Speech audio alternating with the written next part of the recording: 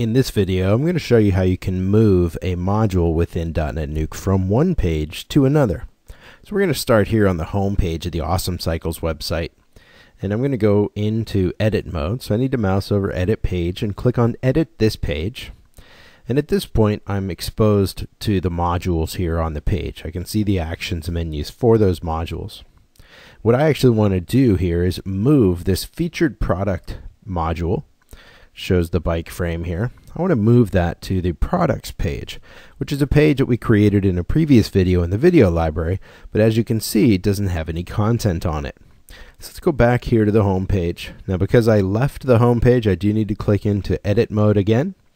And if I go ahead and do that, the way to move a module from one page to another within DotNetNuke is to go to the settings for that module.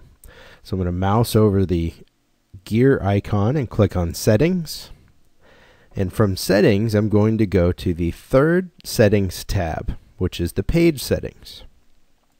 And within the page settings, if we go ahead and scroll down into the advanced settings section, the very last setting here is an option to move to page. So if we go ahead and choose from that drop down list, we can choose the products page, and if I click on update, that will move this module from the home page. You can see the home page refreshes. The module is no longer visible there. If we go to the products page, we can see that the module is now visible on the products page.